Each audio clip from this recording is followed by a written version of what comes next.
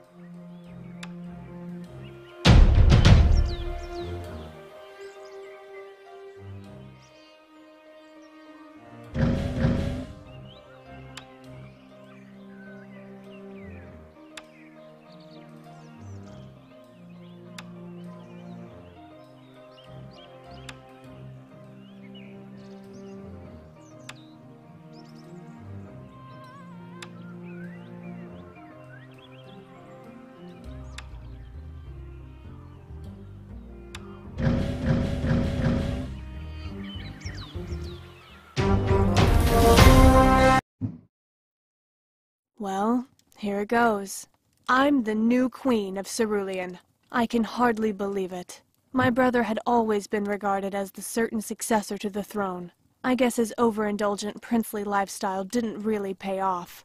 Tristan's pride may be wounded, but he has no one to blame but himself. Just after the competition, Tristan was approached by an ambassador of the Vermilion Order, one of our neighboring countries. Unexpectedly, he was offered a position as their commander-in-chief. Having accepted their proposal, my brother left Cerulean. It's only been a few weeks since I became the Queen of Cerulean, and the kingdom is already facing a potential crisis. I've received disturbing reports of attacks on our castles, bordering with the Federation of Clans. I need to take this seriously. We've been at peace for decades, and such news requires my undivided attention. To investigate, I'm taking some of my bravest men to the place of the last attack.